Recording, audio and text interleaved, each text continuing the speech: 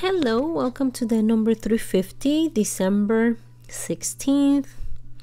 And we are finalizing the book of Micah. So we're going to be reading from 5:1 through 7:20. Mobilize. Marshal your troops. The enemy is laying siege to Jerusalem. They will strike Israel's leader in the face with a rod. But you, O Bethlehem Ephrathah, are only a small village among all the people of Judah. Yet a ruler of Israel, whose origins are in the distant past, will come from you on my behalf. The people of Israel will be abandoned to their enemies until the woman in labor gives birth. Then at last his fellow countrymen will return from exile to their own land.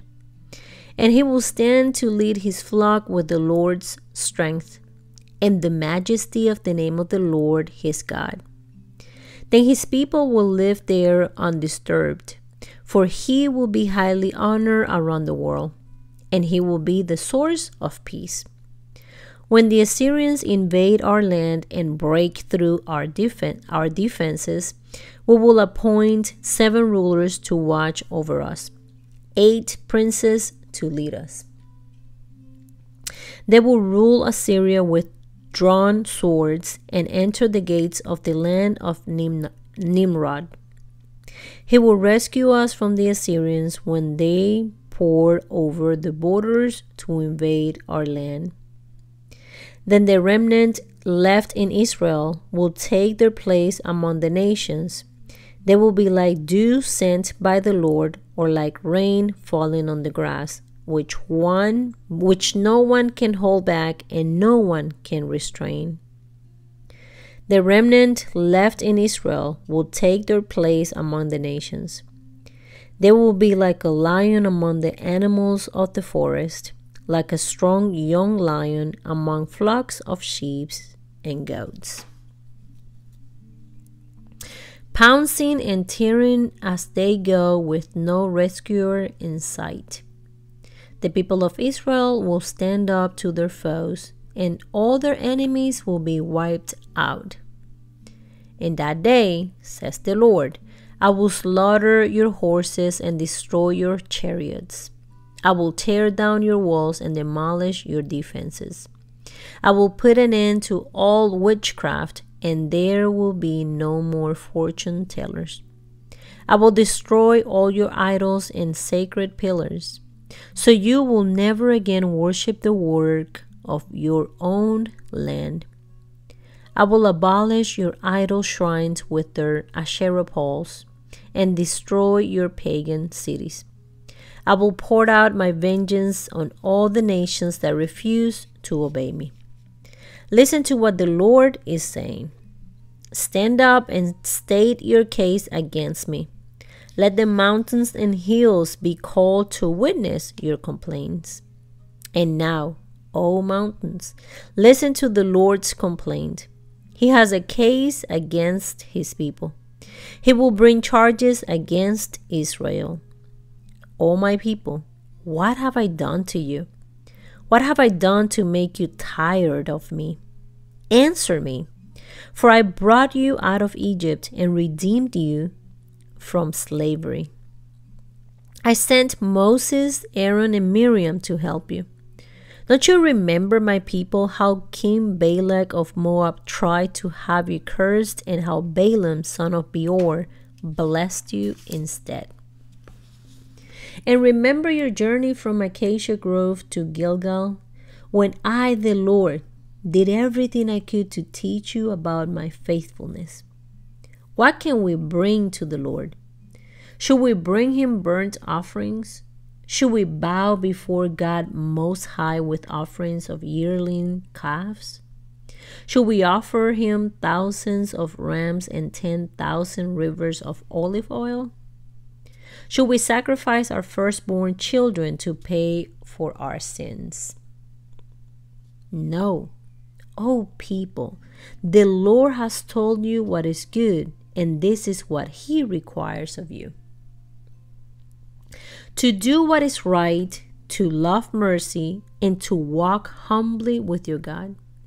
Fear the Lord if you are wise. His voice calls to everyone in Jerusalem. The armies of destruction are coming. The Lord is sending them. What shall I say about the homes of the wicked filled with treasures gained by cheating? What about the disgusting practice of measuring out grain with dishonest measures? How can I tolerate your merchants who use dishonest scales and weights? The rich among you have become wealthy through extortion and violence. Your citizens are so used to lying that their tongues can no longer tell the truth. Therefore, I will wound you. I will bring you to ruin for all your sins. You will eat but never have enough. Your hunger pangs and emptiness will remain. And though you try to save your money, it will come to nothing in the end. You will save a little, but I will give it to those who conquer you. You will plant crops, but no harvest them. You will press your olives, but not get enough oil to anoint yourselves. You will trample the grapes, but get no juice to make your wine. You keep only the laws of evil King Omri. You follow only the example of wicked King Ahab. Therefore, I will make an example of you, bringing you to complete ruin. You will be treated with contempt, mocked by all who see you. How miserable I am! I feel like the fruit picker after the harvest who can find nothing to eat. Not a cluster of grapes or a single early fig can be found to satisfy my hunger. The godly people have all disappeared. Not one honest person is left on the earth. They are all murderers, setting traps even for their own brothers. Both their hands are equally skilled at doing evil. Officials and judges alike demand bribes. The people with influence get what they want, and together they scheme to twist justice. Even the best of them is like a briar. The most honest is as dangerous as the hedge of thorns. But your judgment day is coming swiftly now. Your time of punishment is here, a time of confusion. Don't trust anyone, not your best friend or even your wife. For the son despises his father. The daughter defies her mother. The daughter-in-law defies her mother-in-law. Your enemies are right in your own household. As for me, I look to the Lord for help. I wait confidently for God to save me, and my God will certainly hear me. Do not gloat over me, my enemies. For though I fall, I will rise again. Though I sit in darkness, the Lord will be my light. I will be patient as the Lord punishes me, for I have sinned against him. But after that, he will take up my case and give me justice for all I have suffered from my enemies. The Lord will bring me into the light, and I will see his righteousness. Then my enemies will see that the Lord is on my side. They will be ashamed that they taunted me, saying, "So where is the Lord, that God of yours?" With my own eyes I will see their downfall. They will be trampled like mud in the streets. In that day, Israel, your cities will be rebuilt, and your borders will be extended. People from many lands will come and honor you, from Assyria all the way to the towns of Egypt, from Egypt all the way to the Euphrates River, and from distant seas and mountains. But the land will become empty and desolate because of the wickedness of those who live there. O Lord, protect your people with your shepherd's staff. Lead your flock, your special possession. Though they live alone in a thicket on the heights of Mount Carmel, let them graze in the fertile pastures of Bashan and Gilead, as they did long ago. Yes, says the Lord, I will do mighty miracles for you, like those I did when I rescued you from slavery in Egypt. All the nations of the world will stand amazed at what the Lord will do for you. They will be embarrassed at their feeble power. They will cover their mouths in silent awe, deaf to everything around them. Like snakes crawling from their holes, they will come out to meet the Lord our God. They will fear him greatly, trembling in terror at his presence. Where is another God like you, who pardons the guilt of the remnant, overlooking the sins of his special people? You will not stay angry with your people forever, because you delight in showing unfailing love. Once again, you will have compassion on us. You will trample our sins under your feet and throw them into the depths of the ocean. You will show us your faithfulness and unfailing love.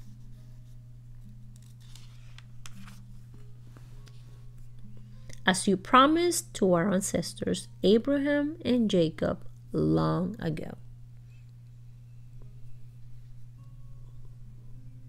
Revelation 7, 1-17. Then I saw 4 angels standing at the 4 corners of the earth, holding back the 4 winds, so they did not blow on the earth or the sea, or even on any tree. And I saw another angel coming up from the east, carrying the seal of the living God. And he shouted to those 4 angels who had been given power to harm land and sea, wait, don't harm the land or the sea or the trees until we have placed the seal of God on the foreheads of his servants. And I heard how many were marked with the seal of God. 144,000 were sealed from all the tribes of Israel. From Judah, 12,000. From Reuben, 12,000. From Gad, 12,000. From Asher, 12,000. From Naphtali, 12,000. From Manasseh, 12,000. From Simeon, 12,000. From Levi, 12,000. From Issachar, 12,000. From Zebulun, 12,000. From Joseph, 12,000. From Benjamin, 12,000. After this, I saw a vast crowd, too great to count, from every nation and tribe and people and language, standing in front of the throne and before the Lamb. They were clothed in white robes and held palm branches in their hands. And they were shouting with a great roar, "Salvation comes from our God, who sits on the throne, and from the Lamb." And all the angels were standing around the throne and around the elders and the 4 living beings. And they fell before the throne with their faces to the ground and worshipped God. They sang, "Amen. Blessing and glory and wisdom and thanksgiving and honor and power and strength belong to our God forever and ever. Amen." Then one of the 24 elders asked me, "Who are these who are clothed in white? Where did they come from?" And I said to him, "Sir, you are the one who knows."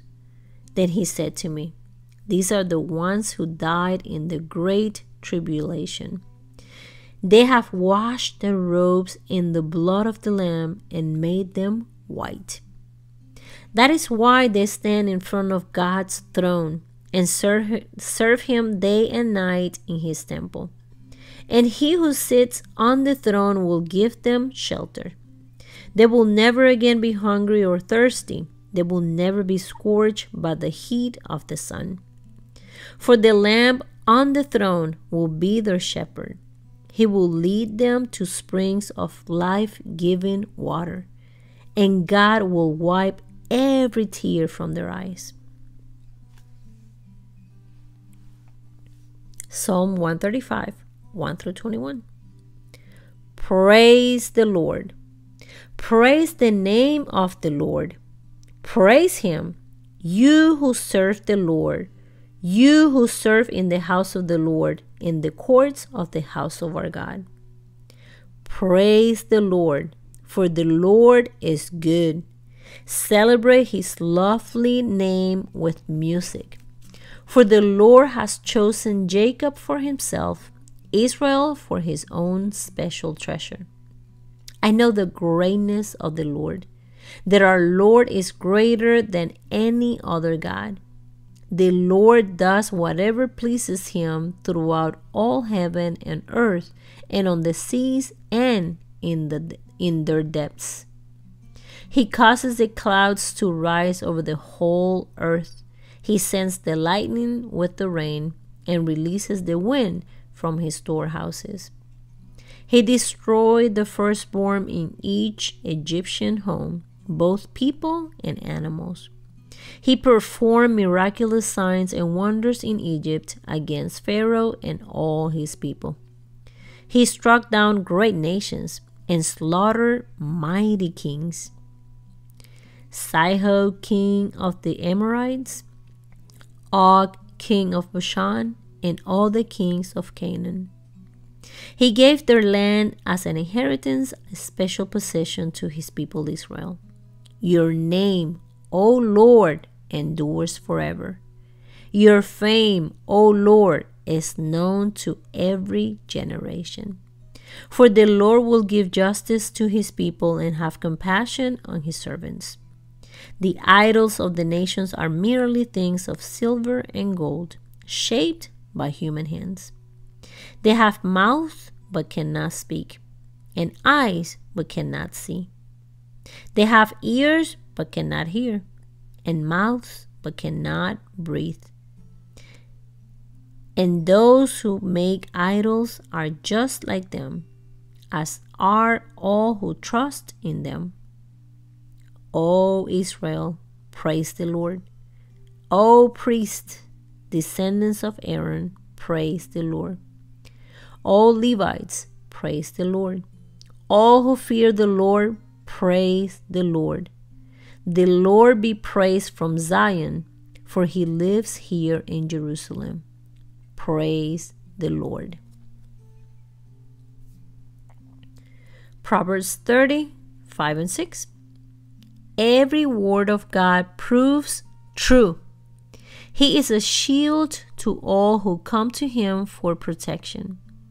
Do not add to his words, or he may rebuke you and expose you as a liar. Amen. I don't know about you, but I enjoy that psalm. Oh, yes. We praise you, Lord. We praise you, Jesus. And we thank you. How we thank you on a daily basis for your amazing, unconditional love, your mercies afresh every single morning. Thank you, Jesus, for your salvation. Thank you for the joy that only you cause to burst from our hearts. Thank you, Lord. Thank you, Father. God bless you guys. Have an amazing day, and I will see you tomorrow.